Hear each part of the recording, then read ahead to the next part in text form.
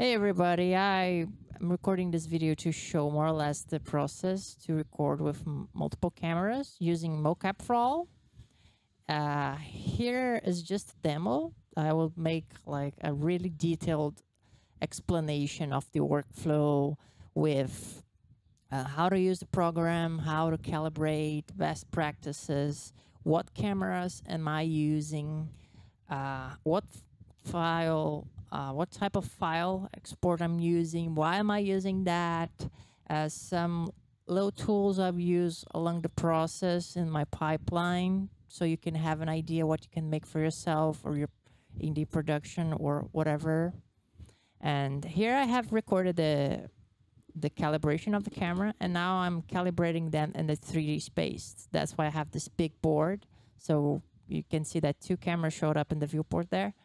And this is so the cameras know where they are in space. And the moment I hit start capture, you can already see that we have some points on the screen. I like to have only points because it's basically the skeleton, and that's what matters to me. Each camera here is at 60 FPS, so we can do some fast movements here and there. Not too fast, because yes, it's just 60 FPS, but it's pretty good overall compared to other systems. And here, when I went to export as FBX, the mannequin from Unreal will show up in the viewport because it's the base skeleton to export as FBX. And I opened up Houdini there to show you a tool that a guy did for me in the Houdini Discord. I can't remember his name right now, but thank to him. So what this tool basically does is I record the FBX animation in there. Also, I'm in the free version yet. I'm going to buy it soon to start production. And I record the animation to a folder, and all animations I have on the folder will be like called out, and they will be turned into a motion clip so I can spec their spectrum of movement. And then they will put them to the side, and I can spec all animations on the folder. So the animation I just recorded, it's right on the left where you can see. And this way I can check if I had a crash in the file or if it bugged too much, some rotations or something went really bad, so I can check that. And here I did a few cuts just because my computer was chugging, but I import the animation in Unreal Engine. This is Unreal 5.4, and here is the animation inside Unreal. Straight out, no cleanup, nothing. And I'm doing this workflow because the new Unreal Retarget, it's like pretty good, the best I've seen so far. I tested AutoRig Pro, I tested Rococo, and I'm fighting the Unreal one like really, really good, which is awesome. And then I just click Retarget, and I didn't set up anything manually. I just clicked the thing, selected the animation. You can see where moving there. Select the folder, click export, and it's pretty much done, which is super amazing. I find this super amazing. It's real quick to work.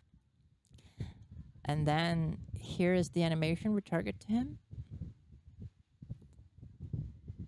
Also, I used two cameras in this one. I did a video with three, but I don't have too much space. It's a little messy. I will try to record in a bigger space on a studio, a dance studio, and all that.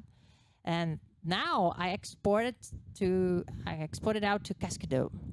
So I had the model exported previously, but I just imported here to show you.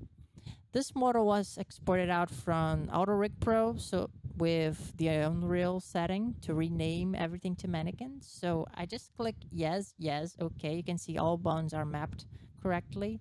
Then generate rig. And we have a functioning character, humanoid. Then I just put out the box selector, select everything, and go to T-pose on the commands menu.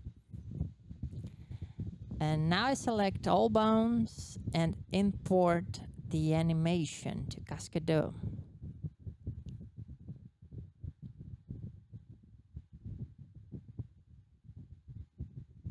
Now they have like new menus and all that good stuff. The software is improving really well. Then animation, then I select the animation I just exported from Unreal. That's retargeted to him. The Unreal up and Cascado up are not matching, so we need to select interval editing, then go in the settings and set the rotation to be a 9-degree interval right there. Then we select the whole animation and just rotate it 9 degrees. And that's correct.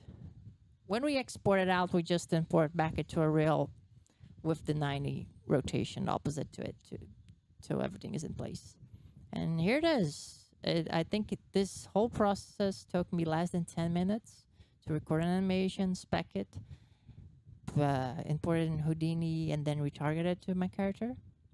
And then I did the unbake, so we have fewer keyframes and timeline, and then you can do auto physics, and then just export it back. Yeah, the only part I still need to figure out better about the workflow is this cleanup in Cascado. I still need to invest some time on it. I'm doing a lot of freelance work, so I'm out of time. But yeah, soon enough, you'll have a full tutorial on how to do this step by step. See ya.